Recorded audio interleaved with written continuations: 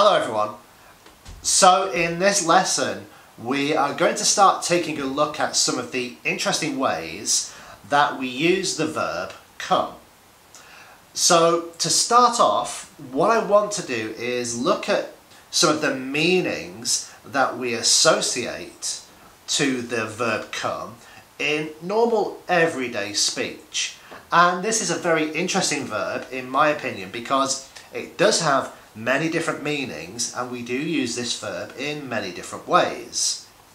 You will also find this verb is used in lots of phrasal verbs, lots of collocations and quite a few idioms as well. But let's just start off with looking at some of the basics of the verb, how it's used every day.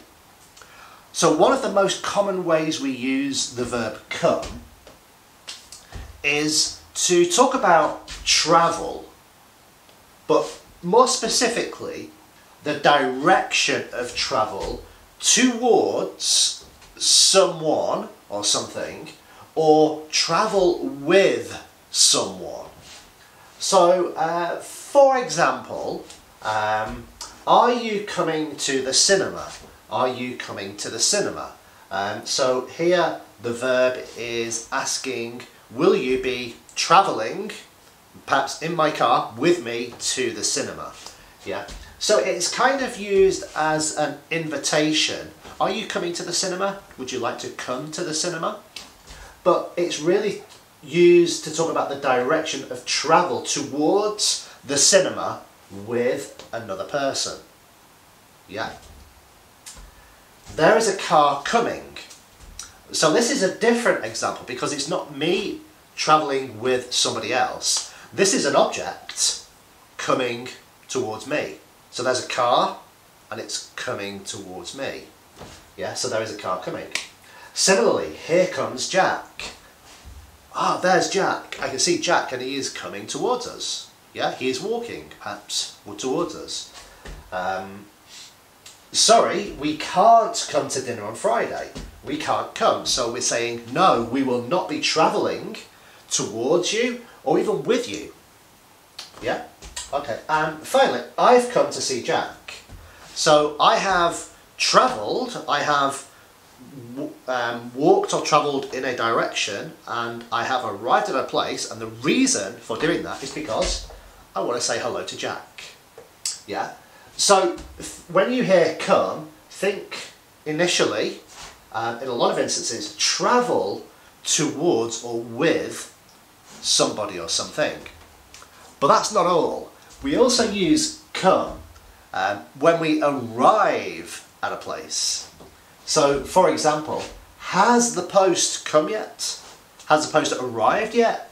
Or we can just simply replace arrive with come. Has the post come yet? To make it much more natural, a much more colloquial way. What time does the train come? Yeah. So you can see that the verb arrive can be replaced with the verb come in a more natural way to express these kind of issues.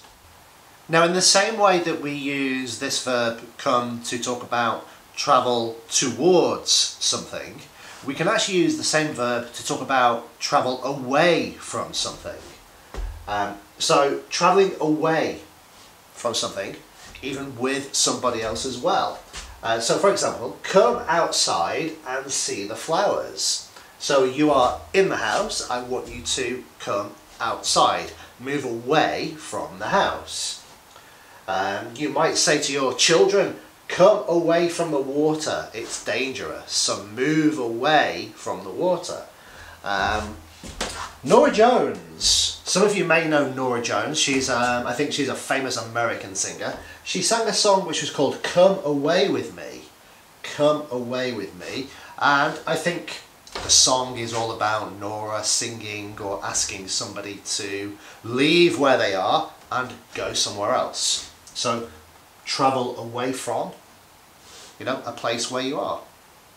So we're moving on to some other commonly used ways and very interesting ways we use this verb come.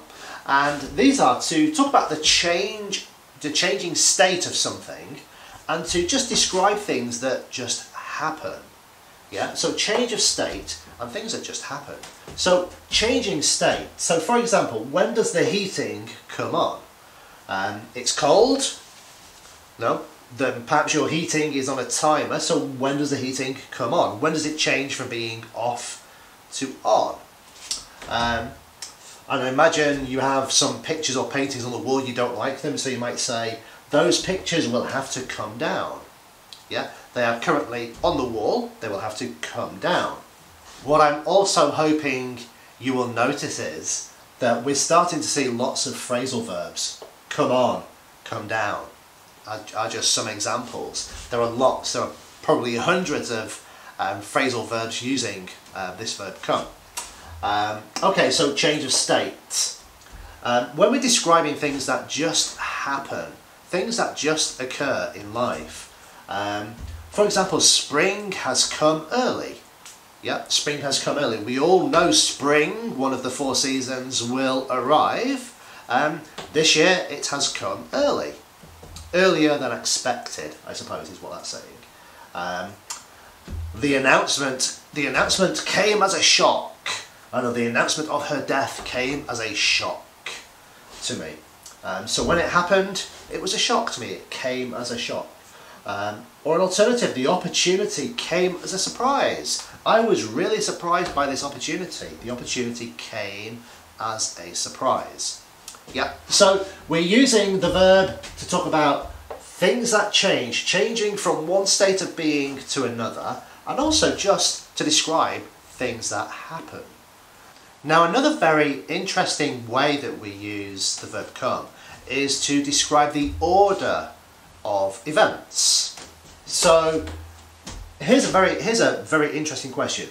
Which came first, the chicken or the egg? Which came first? Yeah, this is a very famous sort of question, a quandary, we might say. Which came first, the chicken or the egg? Well, it's a famous question, and it's a quandary that no one really knows how to answer, because chickens come from eggs, but to get an egg you need a chicken. So which came first, the chicken or the egg? We don't know. But we're using the verb come to ask about the order of events. Yeah. April comes before May, which is true. January, February, March, April, May. April comes before May. August comes after July. May, June, July, August. Yeah. So we could use come to order the sequence of the days of the week, the months of the year. He came in second in the race. He came in second. He finished second, but we can say he came in second. So there you go, there's another phrasal verb for you. The Romans came before the Anglo-Saxons. The Romans came before the Anglo-Saxons. So again, that's ordering sequences of events. And it's very common for us to use the verb when we want to talk about the order or the sequence of things that we're talking about. Finally, let's take a look at using come to talk about things that exist or things that are available. So for example, do these come in any other colours? Do any other colours exist? Are any other colours available? Or is black my only choice? Okay. People come in all shapes and sizes. All shapes and all sizes of people. This camera comes with a carry case. So this camera, there is available there exists a carry case for the camera. Phones don't come cheap. Phones don't come cheap because they're very expensive. So to talk about things that exist or are available, another example of being available, your boss at work might say to you, can you come here please? Yeah, can you come here? Can you come into my office for a minute? And although that could be used to describe the movement of direction that we spoke about before, it might also be asking, are you available? Do you have time, or are you really, really busy? Can you come over here for a few minutes? No, I'm not available. I'm too busy. Yeah? Okay, so we've looked at many of the different ways that we use the verb come and many of the different reasons why we're using the verb come.